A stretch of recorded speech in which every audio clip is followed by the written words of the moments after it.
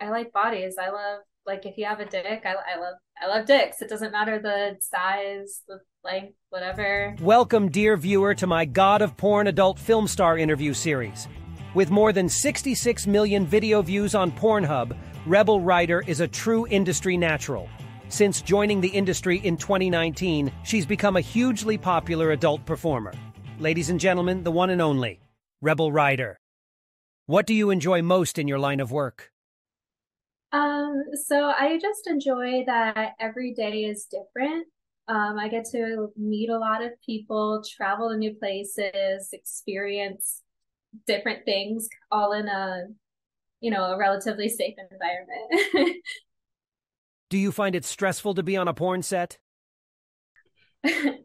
Um, for me, it's like when I first started, it was very unnatural because I'm pretty shy of a person. So it took a lot of getting used to like people like being there and watching me and like being the focus of everything. Usually I don't like being the focus, but um the more that I started to do shoots, the more I like being watched. And it just turned into something like right now it's supernatural. Do you prefer to work as a solo creator or with studios? So right now I work mostly for studios, but it's probably like I'd say a 70-30 split. So 30% is my own stuff. And I really enjoy that as well. It's just a different kind of feel. So studios are more like professional and like rigid with the schedule and like what we're going to perform and who's going to be there and like a very strict like this is how much footage we need, and after this amount of time we'll kind of wrap it up and finish. And then my own stuff is very like it's more relaxed. It's kind of like go with the flow, whatever happens happens. So it's just a different feel. And I can't really say I prefer one over the other, but Would you be able to tell us which is more profitable? um probably my own stuff, just because for studios you get um the amount of money right then and there, but you don't make anything after that. So if the video sells really, really well, you won't make anything extra from that. Versus your own production, sure, it's a slower buildup, but I'm still making money off of stuff that I made 3 years ago, and it all adds up. Don't porn producers offer you more for continued shoots? Nope. So when you get booked to work at a studio, it's negotiated like one flat rate and they pay you that rate. And, if you work with them later on, maybe your rate will increase. But you don't get, like, if it happens to be like an award-winning film, you won't get any extra money from that, just whatever rate you initially agreed on. Have you ever had any privacy issues? Um, so not too much. I've had, everyone has the creepy stalkers.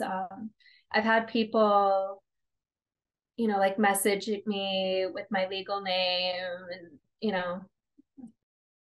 I know that for many workers, privacy concerns can be terrifying. Do you have any advice for them? Right.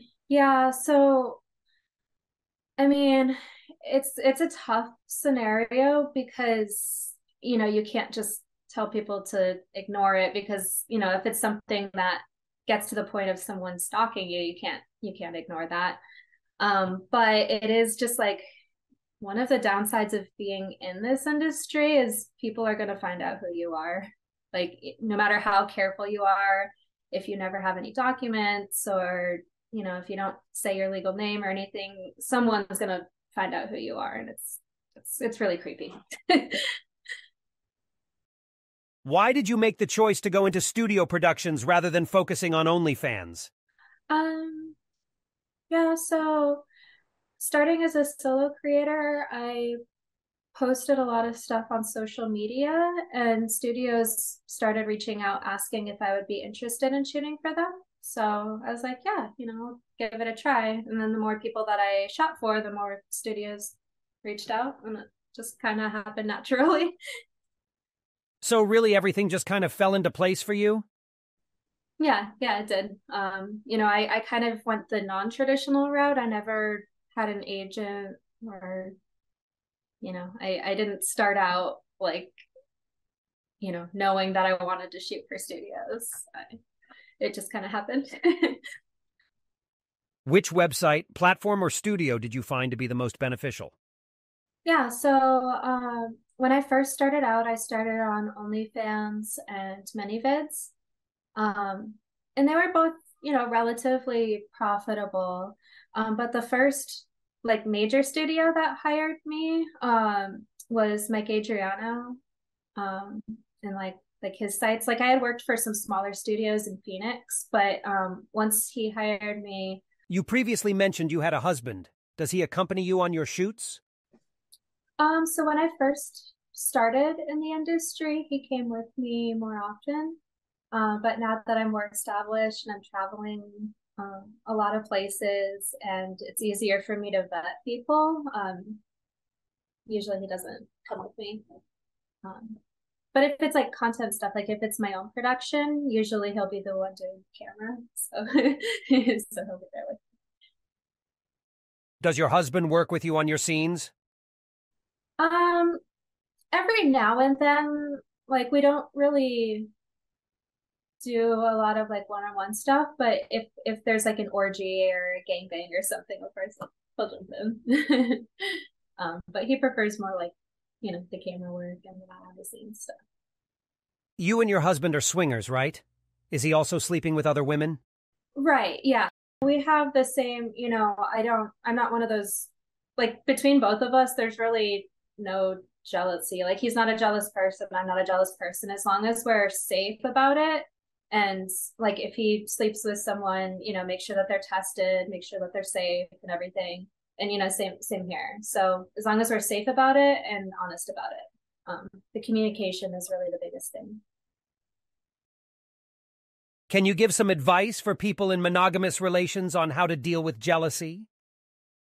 Yeah. So I mean, when I first started the industry, it wasn't automatically like this. We had to kind of it was new territory for both of us. I would say the absolute biggest piece of advice I have is communication. Be honest about everything, even if like it's being honest about like, hey, I saw you do this and I don't know why, but I got a little bit jealous. Maybe can we talk about that and maybe why that happened?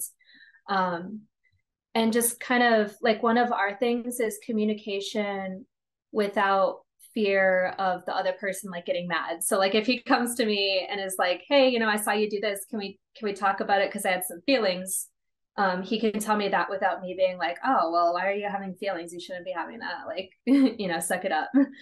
And then vice versa. And it's a process, it doesn't happen overnight. Small things such as no kissing, for example? Right. Right. Yeah. Little things like that. So when I first started out in porn, that was kind of one of our things. I didn't really kiss anyone. And, as we moved on, it just kind of became a little less important. Like, okay, yeah, sure. I think I would be okay if you started kissing other people or whatever. So just like little baby steps, like meet your partner where they're at.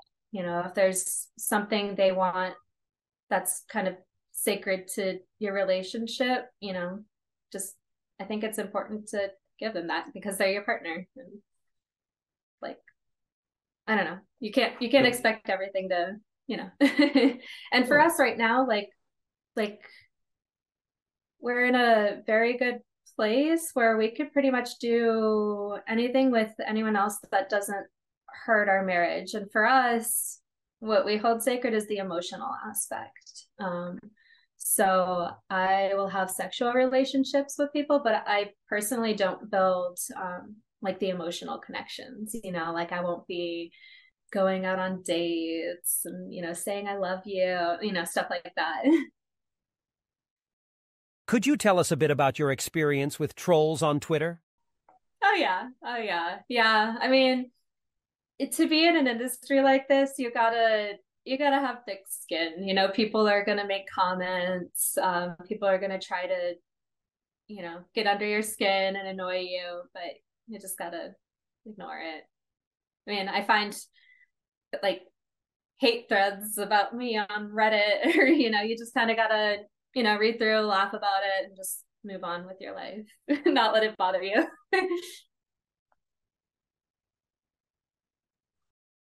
Do you ever do fan meetups? So I do conventions a lot. The Exotica conventions are like a big place for fans to come and meet me. I don't usually do like private meetups a lot just because it's a safety concern.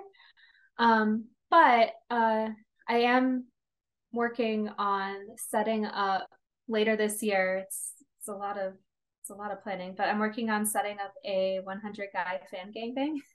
so so that's gonna happen. It's gonna be a lot of fun. And it's kind of just like, hey, here's your chance if you ever wanted to to see what it's like. Would your 100 guy gangbang include fans? Mm-hmm. Yeah. So it like they got to go through the process of, getting tested, and it's going to be filmed. So they have to be okay being filmed. They're able to wear a mask, but we got to do all the appropriate legal stuff. Make sure everyone's safe. And Are there any fans you would like to give a special shout out to? yeah. So there is one fan in particular, and I know a lot of other girls probably have the same fan, but he's always super sweet and he's very supportive, always gives the girls compliments, always supports them by joining their OnlyFans, or just being very nice. On Twitter he goes by Grimjow. But he's very sweet, and I know a lot of girls in the industry love him.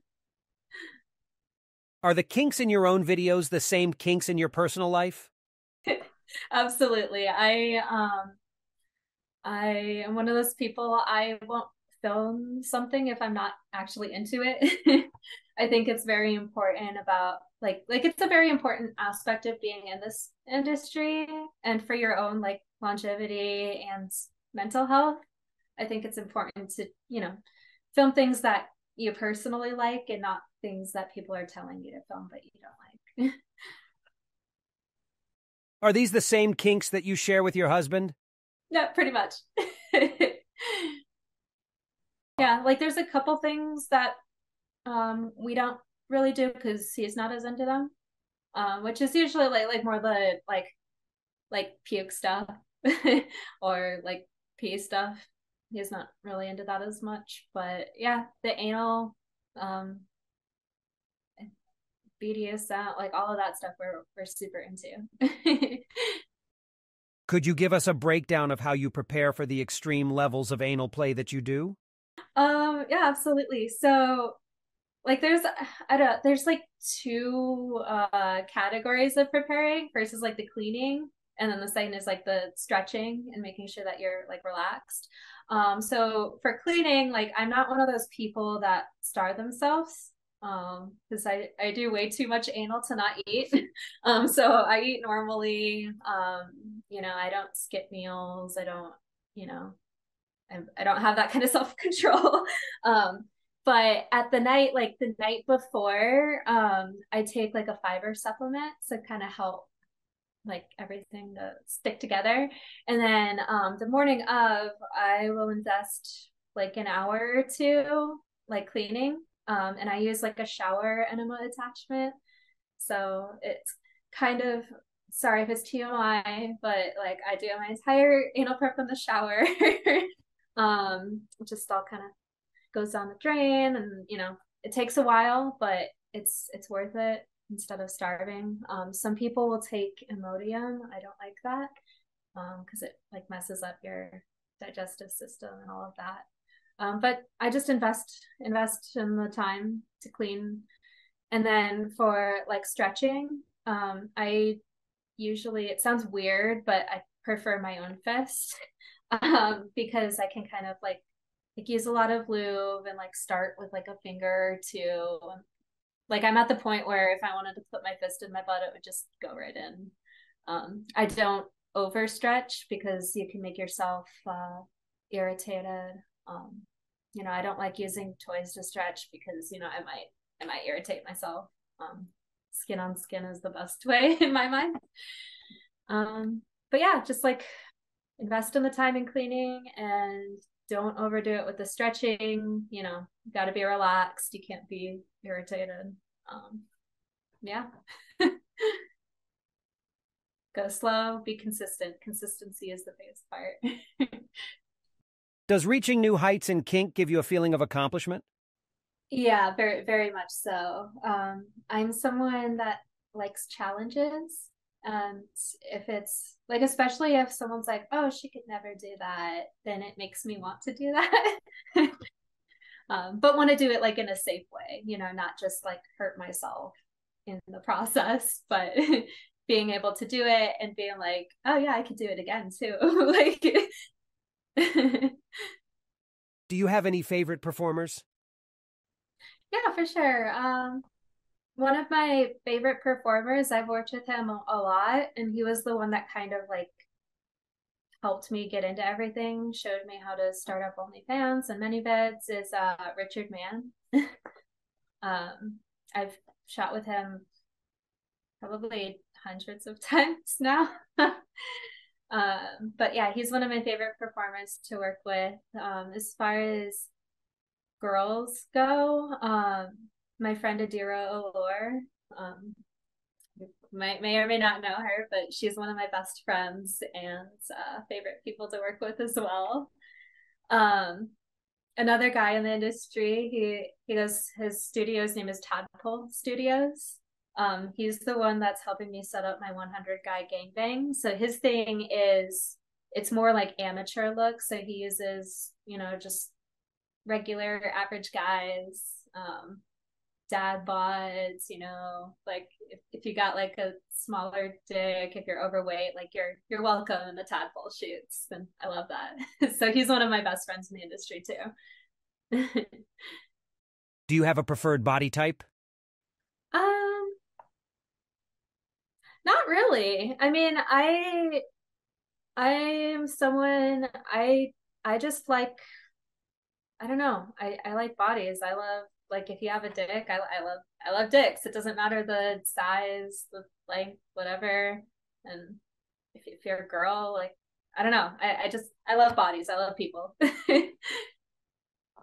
Could you tell us what's your preferred penis size? Um, okay, like I'm not super like not to say I'm not picky. I love, I don't know. I would never say no to any size. I would say like if I had to choose like a ideal one, it's gonna sound really weird, but like 5 to 7 inches is ideal for me. It's, I don't know, it's average. But I've been with people, like I've been with 12 inchers and I've been with half inchers. And I love them all. What are your favorite sex toys? I love my Hitachi. You can't go wrong with that. Do you regularly do bondage? Actually, my husband and I have a full size like suspension rig built into our room that's across the hall over there. So we do a lot of rope. And actually, the shoot that I'm going to in New York tomorrow is a very heavy BDSM shoot, so it'll be fun. What is your favorite position? Yeah, so I'm a doggy girl. I love doggy. um, Part of the reason I love it is because I also like being like choked in my hair folds, and it's just, I don't know, it's a great position. But yeah, I also like being on top. It's which is kind of odd. I don't know that a lot of people would say that, but but yeah, doggy and cowgirl. What do you think it is about submission that gets people aroused? like it could be a mixture of things. So I mentioned before that I like challenges. So maybe like in some sort of aspect of it, maybe it's the challenge of it. I think I also kind of like the feeling of not being in control, even though I know I'm totally in control and I could stop it whenever I want, which makes me not want to stop it. Yeah, and I think, you know, a lot of parts of my life, like I love, like I am a control freak. I like, you know, as I mentioned, I like being in control of my schedule. I like, you know, knowing what I'm going to do. I like, you know, being in control of all of that. And something about like being submissive and kind of giving up that control is really nice. I saw that you played World of Warcraft. Do you play video games in general? I play a variety of games. My top two played are World of Warcraft and Minecraft. It just depends on if I feel like killing things or being creative. But yeah, I'm a little bit like if it's on PC, I'm a PC girl. When are the best times for fans to find you on different platforms? Yeah, so the best way to like schedule like a custom or like a Skype show, because like sometimes I'll do Skype dates and stuff, are through my OnlyFans.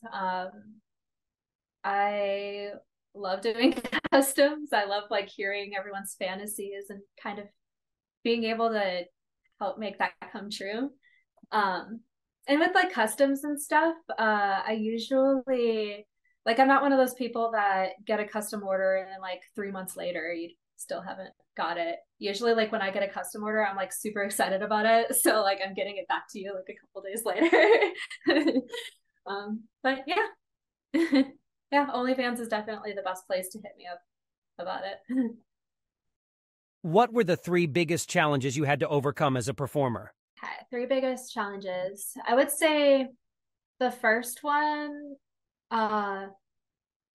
probably the social stuff, because of this, I'm a very shy person. And I went from being an engineer by myself in a lab to like talking to a bunch of people every day. Especially when it comes to like expos and where I'm actually like meeting fans and talking to fans. It was a lot to process at first and learn. So I would say that was a challenge. Another challenge for me, see, I'm trying to think this through. Another challenge for me is probably getting probably like the lack of privacy stuff. And not necessarily like in a stalker way, but like lack of privacy in the terms of like if like in the terms of like the industry. So like if I can't shoot because I have an embarrassing rash, you know, like people are gonna know about it. Or like if I have a medical issue, if I go to the hospital, people are gonna know about it, you know, if you know, it's just I don't have a private life anymore. So that was kind of another challenge. And then the third one was probably just with the marriage. Not that it was, you know, rocky or challenging, but it's not like a lot of people are one person in this industry. You know, I'm like, it's me and my husband. We got to work through it together and grow together. And yeah, so I would say that was probably another kind of challenge of getting to where I am today too. If you enjoyed this video, hit like, and don't forget to subscribe to the channel for even more exclusive content.